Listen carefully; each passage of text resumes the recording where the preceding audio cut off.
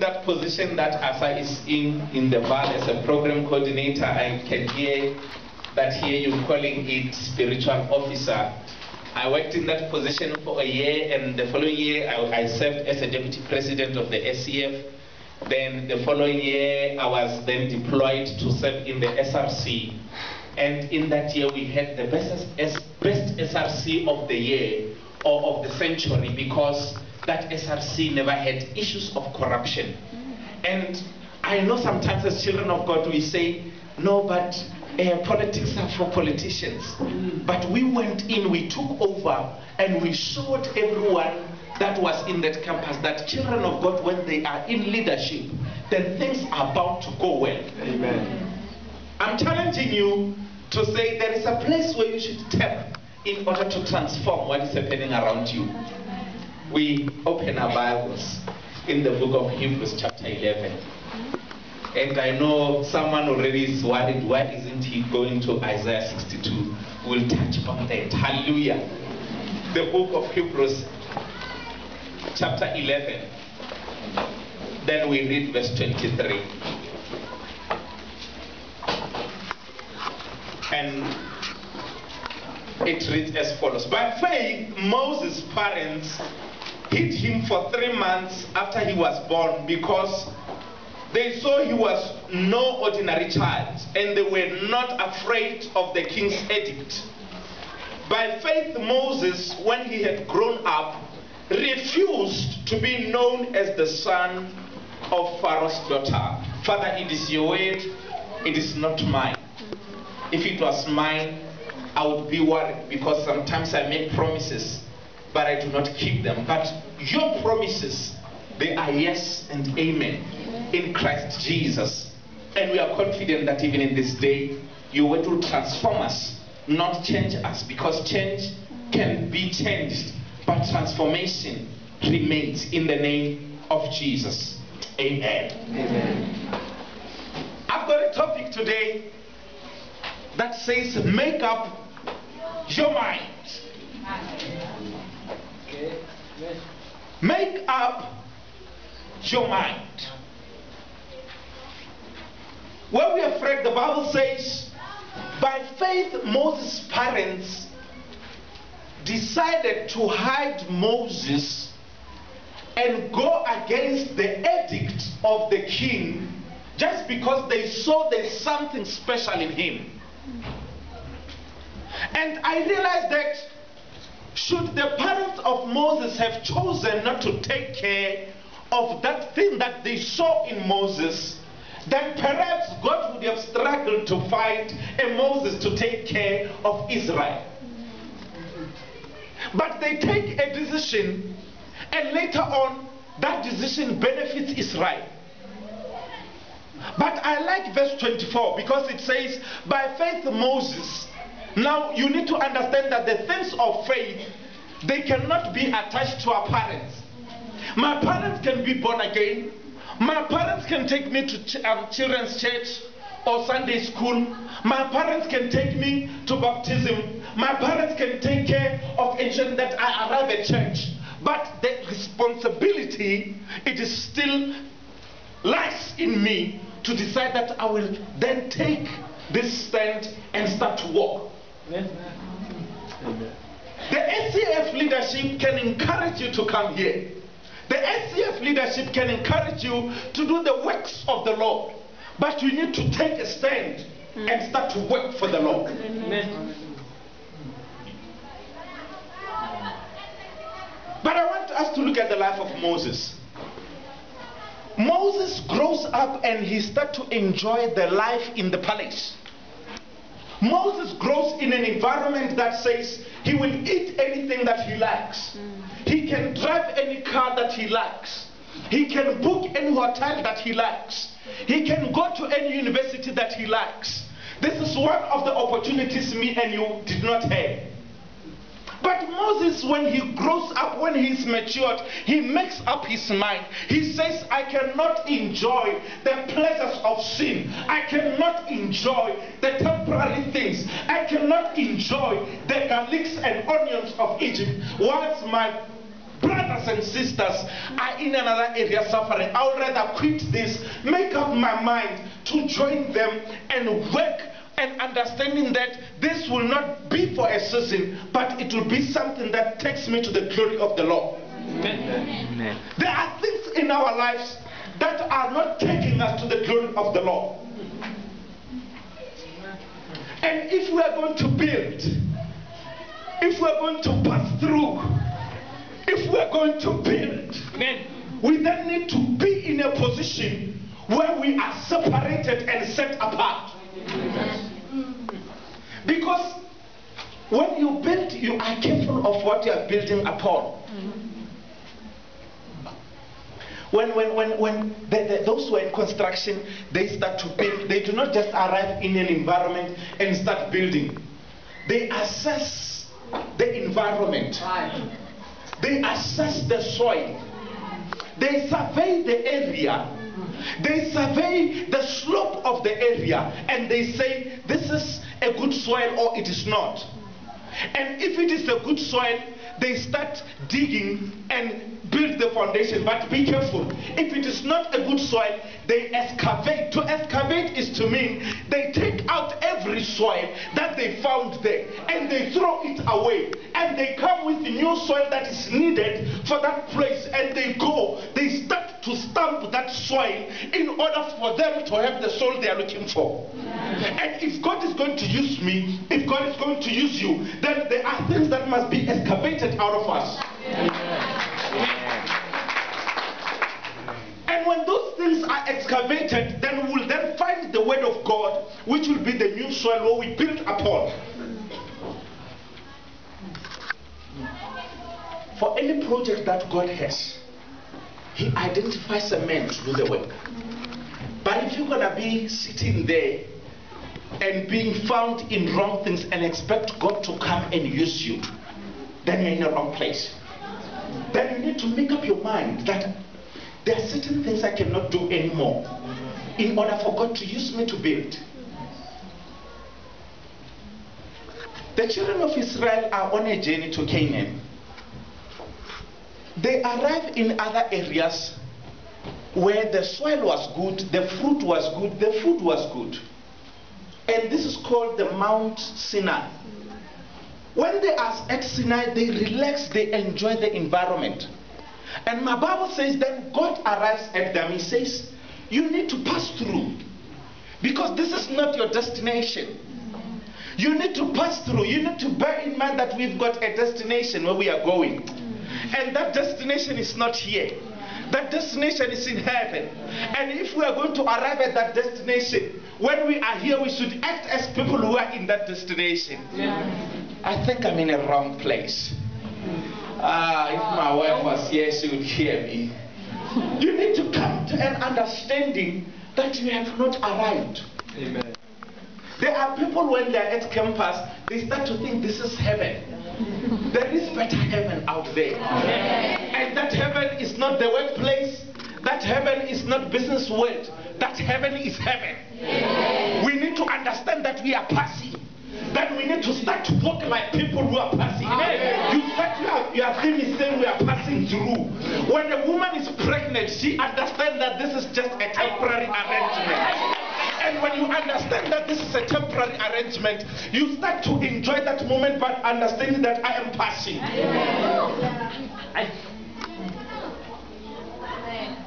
Pregnant women, they do not eat anything that comes their way. They wake up in the morning, they smell some food in the kitchen, and they start to have some morning sickness. They say, this thing that is smelling is not good for me. And they can even throw up. We need to come to a level where when we see sin, we feel like we can throw up. Amen. We need to come to a level where sin will be disgusting to us, because we are pregnant with heaven. That when we see people walking around and hugging each other as if they are married, then we become disgusted. I'm not here to excite you. I'm here to provoke things that God has installed in you. Amen. There are greater things that God has placed in you, but sometimes because the environment, it is saying you can walk around and date and join and drink and do all these things, then we find ourselves thinking it is a good environment. You have not arrived. Make up your mind. Amen. If we are going to build, we need people who know that we are going to sweat. It says pass through. Pass through the gate. Yeah. What gate is holding your life today?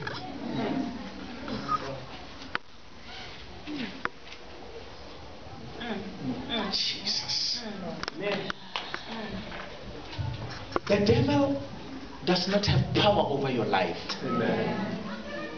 And he knows it. That is why when he puts a gate in front of you, he puts a gate that looks like it is of gold. And because you know gold comes from the Father, you start to think this one is from God. It's not every gold that comes from the Father. There's gold that comes from the devil. Therefore, you need to come to a level where you say to God, is this your gold? And if he says it is not, then you say, then release your fire. Because when the fire of God comes, the book of Hebrews says it is but the consuming fire. Amen. When it comes, it consumes everything that is not of God. That will be left, it is of God. Amen. Therefore, if you find yourself fenced around and bottled by things, all you need to do as a child of God today, you need to call the fire of God. Amen. And say you are the consuming fire. And when he comes as the consuming fire, he will come to consume everything that is around you. What is around your life today?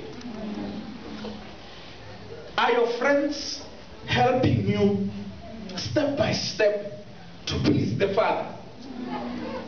And I know you love them so much, to a level that if I were to say to you, leave them today, you will not. So I say to you, all you need to do in your secret place, say, Father, consume my life. And when he consumes your life, that friendship that is not of God around you, that is not directing your steps to pleasing the Father, it will just die away. Amen. When you call the fire of the Lord upon your life, even that thing that is giving you struggle, it will just be taken away. Amen.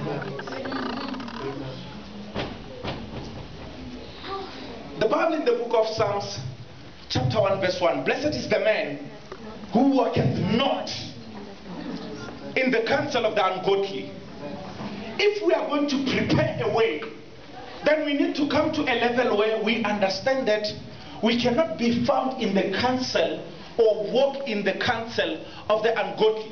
Because as we walk with them, it means they must lead us in that way. Then how do you lead them in the way of God if you are found in their presence?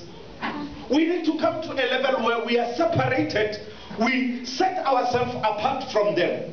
And when we do that, they will start to see the difference between them and us. They will start to have a clear distinction between them and us. And as soon as we separate ourselves, we do not wait, we start walking. And when you do that, they will see there is a better way. I'm in a wrong place. Amen. Hallelujah. Amen. We need to come to that level where we understand that we need to make up our minds. When ladies wake up in the morning and they take a bath and they put on a makeup, they understand that the makeup, it will give them a different outlook. Okay. An outlook that is going to somehow tell the world that I am happy. An outlook that is going to tell the world that I am beautiful. An outlook that will tell the world, someday they even buy different makeup that is more expensive. That says, I am expensive. Of course. But when I say make up your mind, the word makeup for me tonight or today It's not the makeup of that sense. Because that makeup hides the person that is originally created by God. I'm here to say to you, and no offense to those who are making out, but the makeup, it hides for us the person that God has created. And when you start to work in that life mentality of that makeup, you might give us a wrong person. The world is not looking for a hypocrite who will be walking and singing hallelujah, but in the evening they're doing their things. Hallelujah. Amen. It was just an example. You can continue with your makeup. Therefore, we need to come to a level where we give the world the reality of who God is. We need to walk in the principles of God.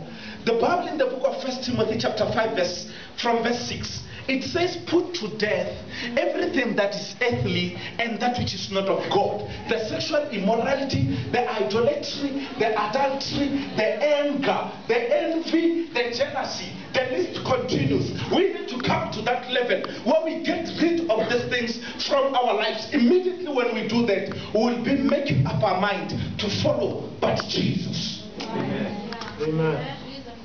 Amen. Hallelujah. There is no other way except Jesus Christ.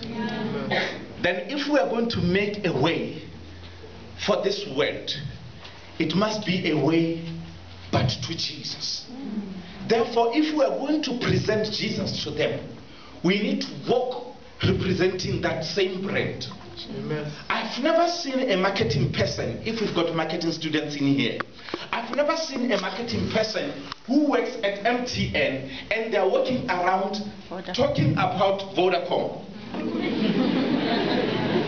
Or they walk around wearing t-shirts of Vodacom. Or they've got some Vodacom stickers on their cars. They cannot do that. When they are working at MTN, they are wearing MTN. They are on MTN. Their squeeze bottles are MTN. Everything they've got is MTN. I'm saying arise today, child of God. Stop carrying wrong brand on your shoulder. You are representing a brand of Jesus. And if you are representing that brand, you need to wear like you are working with Jesus. You need to walk like you are working with Jesus. You need to speak like you are working with Jesus. You need to pray like you are working with Jesus. You need to do things like you are with Jesus. Amen.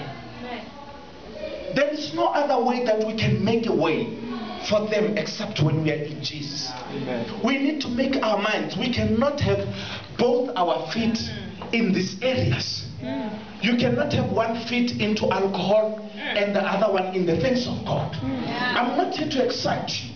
You cannot be sleeping around and having one leg on the other hand. The Bible in the book of 1 Thessalonians, it says, it is the will of the Father that you be sanctified and set free. Amen. Or be away from sexual immorality. You cannot be found sleeping on the other hand around and on the other hand saying I am of Jesus. They do not mix. Amen. Amen. I'm preparing you for the future. Out there it is tough. In the workplace it's not easy. Amen. You go for an interview and they tell you it's fine, you can get the job, but come to my place tonight. When I was still in the SEO, I always blame these ministers, and whenever I meet them I always tell them don't repeat that mistake. They would come to SEO and excite us with verses and go. They never told us the reality in the outside world. And I said wherever I go I will pass this message, especially if I was to meet young people in a campus. Out there it is not easy. Out there they will say to you, in order for you to get this business deal, you need to go do so and so and so and so. Out there they will tell you, in order for you to get this deal, you need to do these things. You need to give me some 50,000 rand. These bribes that you hear on the radios are a reality. That you come home home and someone gives you a bag of money, full of money, and they say, if you can give me that project, this is your money. But we need a generation. And I believe SCF sower to UJ campus, it is that generation that would say, even if I go to an interview, when I sit on that interview, I will present whatever that the Lord has imparted in me. And if you're going to say, I must sleep with you in order to get this job, I will say to you, thank you very much. With due respect, I don't want this job anymore. And you walk out as a child of God, and you know that heaven is rejoicing. You walk out knowing that heaven is not seated, it is standing and worshiping because of that decision you took. Amen. There is a song that we used to sing when we were growing up that says, brighten the corner where you are. I would rather have a person who comes say they sit there, they do not raise up their hands and say hallelujah, but I know that in their corner, the decisions they make, they represent Christ. So I would rather have someone who comes there and they say, I do not want to join your worship team, but at their secret place, that is where they'll take a decision that you are holy. I would rather have someone who cannot play that keyboard, but they will be in their secret place and say, I love the Lord. And when they are faced with an opportunity to be found in sex, found in mixed, that is not glorifying the name of the Lord, or some Facebook talks that are not glorifying the name of the Lord, and they say, I will not do that.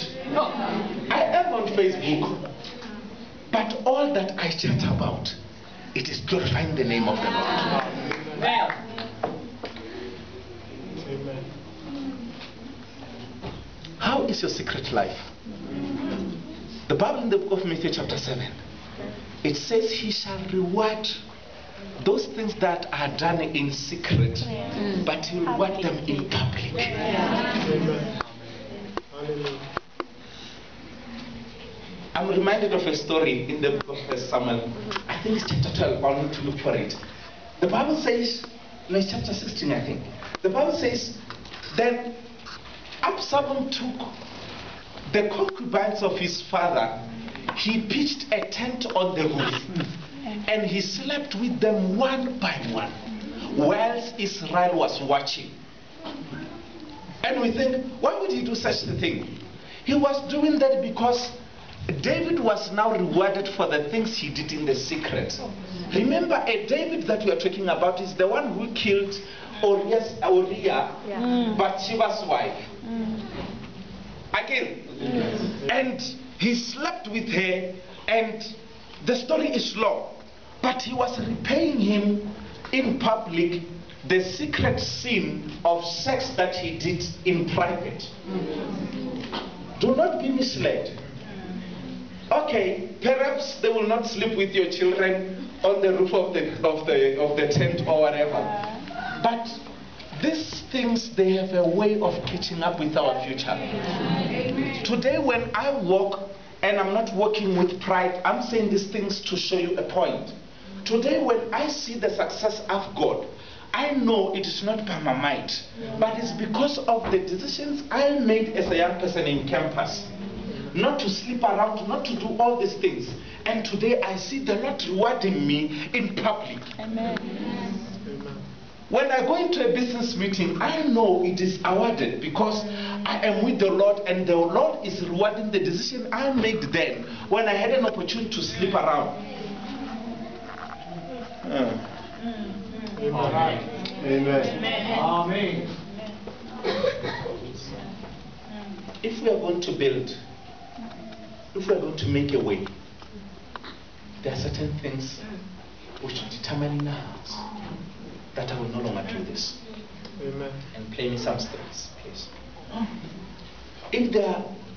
If we are going to be an example, the last part of that verse in the book of Isaiah 62 verse 10, it says, so that the banner, let's read it. Pass through the gates, prepare the way for the people, build up the highway, remove the stones, raise a banner for the nations.